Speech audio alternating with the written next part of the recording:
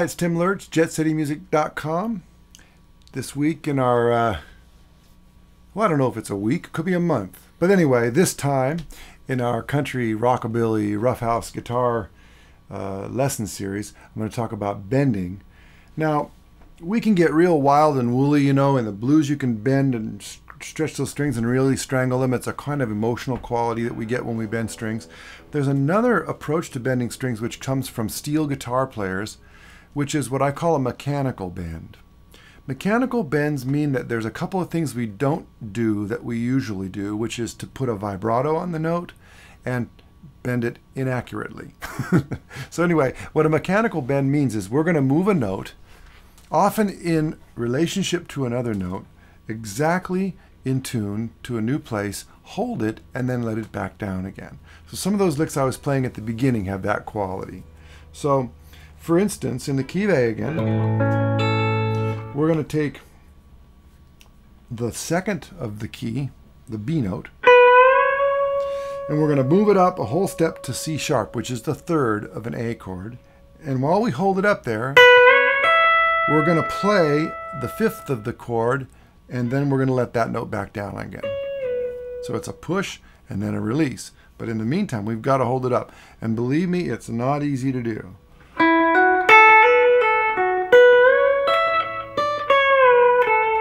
So let's take a look at this lick, which sounds beautiful and smooth when it's done nicely, but is a real bear to do.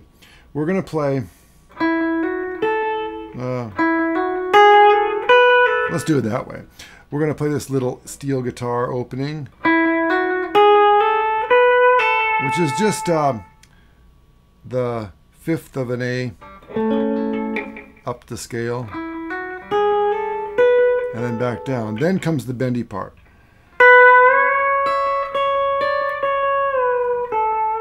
What's happening there is we're bending the second up to the third, grabbing the fifth above, then playing the bent note again, which is still the third, then playing the fourth against it, and then letting it down. Let me get a good grip on it. Okay. And I pull off to that note. And now we're going to do almost identically that same lick as if it were occurring over the four chord, and then the same lick an octave down to resolve.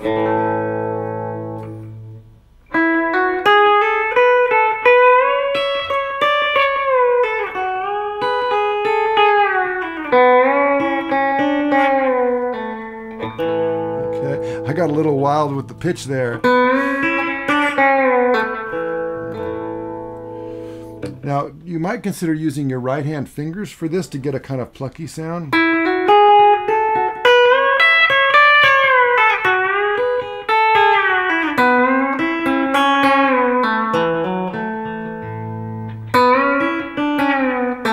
That's right, we got to change the fingering a little bit for that tail end there.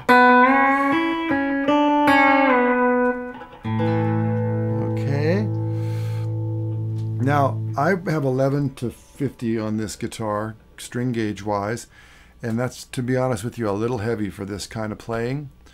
So if you haven't been doing a lot of these mechanical bends, I would recommend even going to a set of 9s on a guitar.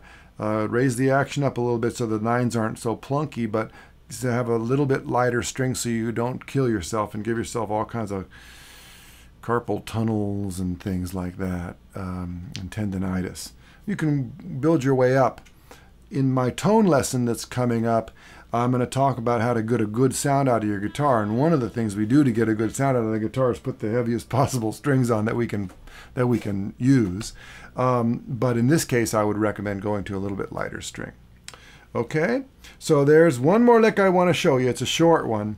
And if it's on the A chord, it's hard like hell, but we're going to try it anyway. We're going to take this part of an A major chord, take away the first finger, and so we've got a little A triad here. And then we're going to take this note right there, which is the third, and we're going to move it down to the ninth. And then we're going to play those three notes and pull toward the floor with our first finger. to get an A chord to appear.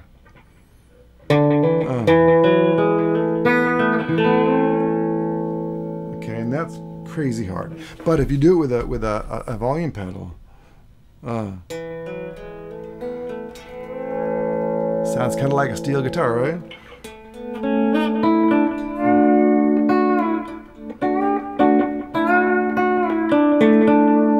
Okay, so that was written down too. It's a good one to start with because it really teaches you how to get good strength in your first finger to do those pulls. Okay, so for now we're going to sign off with our lesson on steel type bends or mechanical bends. See you next time.